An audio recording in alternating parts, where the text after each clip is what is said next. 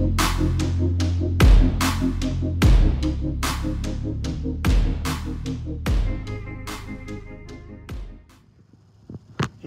a quick tip, and I'm going to show you here in a second.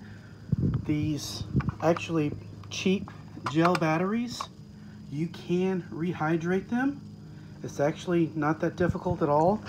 They have a little sliding piece of plastic right here, which I'll show you in a second. It slides off sideways and it gives you access to the little rubber pieces. All right, before I pull the battery out, the first thing you want to do is get something as simple as a barbecue injector. This is about, I would say, about the easiest way to do it. And all you need to do is take some tape and tape around the second hole to where you only have the one hole showing. And so, you know, there's no possibility for any kind of an arc or discharge or anything like that. And show you how to get this plastic piece off. Some of them are glued on, some of them aren't. But we'll get this wrapped up and I'll put on a glove. And yes, I got safety glasses. So if it blows up, I'll only look like, you know, half of Freddy Krueger. Okay, generally motorcycle batteries, some of them are mounted, some of them aren't. Mine just lays in here. But there we go. There we go. Okay, and another really big tip. You see how that rubber piece came off? Do not lose these, because if you lose one, you might as well toss the battery, because there's just no replacing these little rubber pieces. So you want to do this one at a time, and whenever you're rehydrating it, use distilled water. Don't overthink this whenever you do it. Do not go to, like, you know, a battery's place and put sulfuric acid back in it, because all you're doing is concentrating what's already in there. You just want to rehydrate the battery.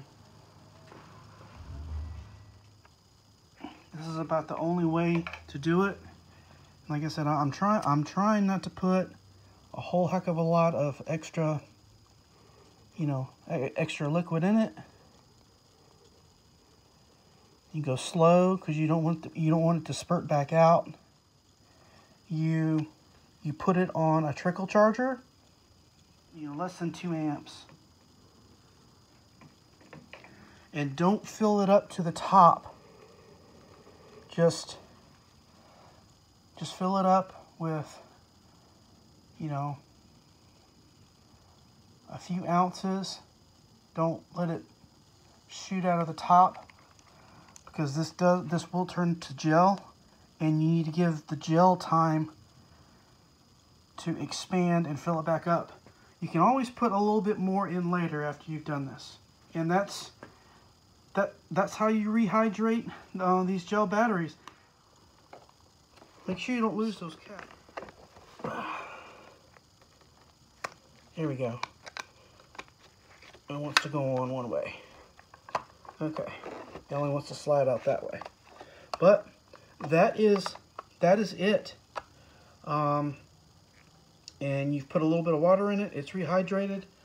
I'm going to put this on my trickle charger and top off the battery while I do the seat. And it's not that difficult. And as far as this little slide, no, I am not exactly sure. I can't remember if this was glued or not, if I had to break it free. I'm not sure, but this will come free. And do not lose the little rubber stoppers. Do one cell at the time and put the rubber stopper back on it. And another little tip about trickle chargers is always plug it in first. Don't plug it into your machine and then plug in the trickle charger. If you've got, you know, say you've got one machine and you've always got a trickle charger, plug in the trickle charger first because from, I guess, what little bit of research I did, if you do the opposite, if you plug in the trickle charger to your bike and then you plug it into the socket, it stays in some kind of safety mode. So plug this in before you plug it into your machine.